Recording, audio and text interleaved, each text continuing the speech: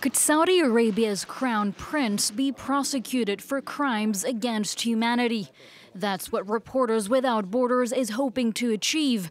The NGO has filed a criminal complaint in Germany, accusing Mohammed bin Salman and other top officials of orchestrating the murder of columnist Jamal Khashoggi.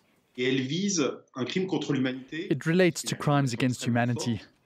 Those are very serious accusations, but they are proportionate to the reality of the state's policy against journalists in Saudi Arabia, including assassination, with the murder of Jamal Khashoggi, as well as arbitrary detention and the systemic persecution of journalists. Under the principle of universal jurisdiction, a German court can prosecute crimes committed abroad by foreign nationals. The NGO now hopes German authorities will open an investigation.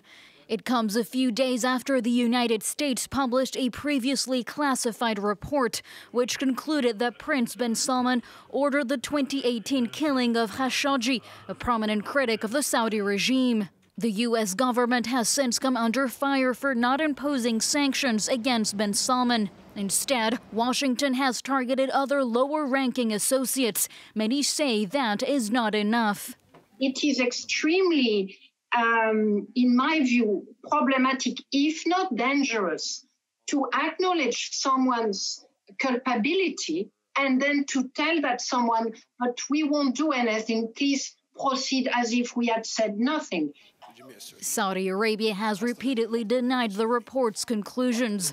According to Reporters Without Borders, 33 journalists are currently in detention in Saudi Arabia.